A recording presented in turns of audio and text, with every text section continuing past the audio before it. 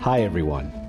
On June 15th, the Holy Orthodox Church commemorates our father among the saints, Abraham the Abbot.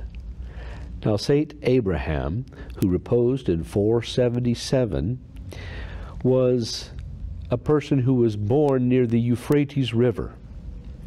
And after deciding at an early age to pursue the monastic life, he was taken prisoner by pagans, who kept him that way for 5 long years, yet, as his life relates, to the saint's great joy. When eventually an angel freed him from his chains, he made his way to Auvergne in Gaul, where he was to spend the rest of his life. He came upon a basilica of St. Cyricus of Antioch, where he would eventually repose. And although there are not a lot of mentions of miracles and things that he did, he was considered a very holy man, and one particular miracle, which is a little striking to us today because of its very nature, was recorded. And that was near the feast of the Basilica, there were a swarm of pilgrims that were coming that year. And they had all prepared as much wine as possible to quench the thirst of all these pilgrims.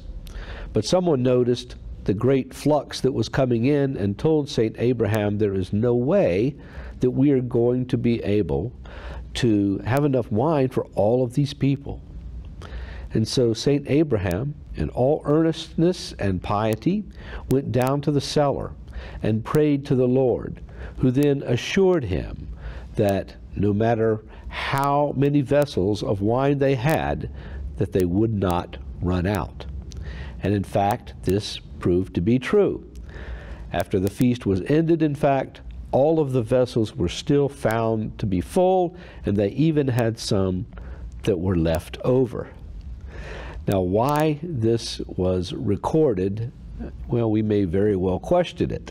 This is, after all, not a spectacular healing or something like that, but simply a gift of hospitality to the pilgrims that were at the Basilica. Yet we must remember that in the monastic life, hospitality has always been considered something very, very important, very necessary in the life of a monastery.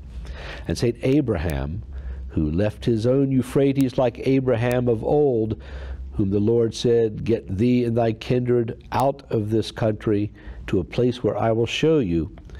This Saint Abraham himself, who did not go, as it is said, to Rome or Constantinople or Antioch or Alexandria or Milan, instead he went far off to the land of the Gauls.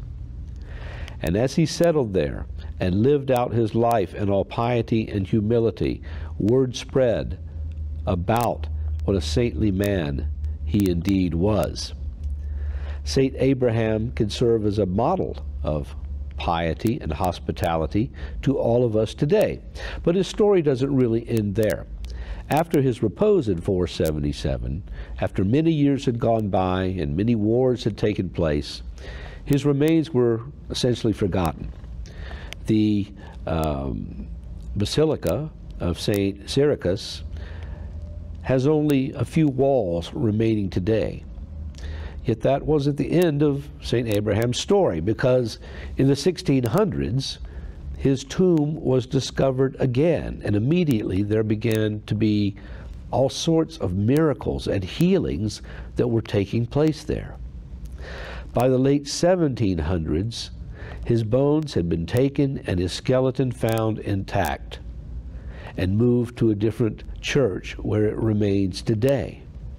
So even after so many years, the memory and works and life and piety of Saint Abraham the Abbot were brought to the fore again.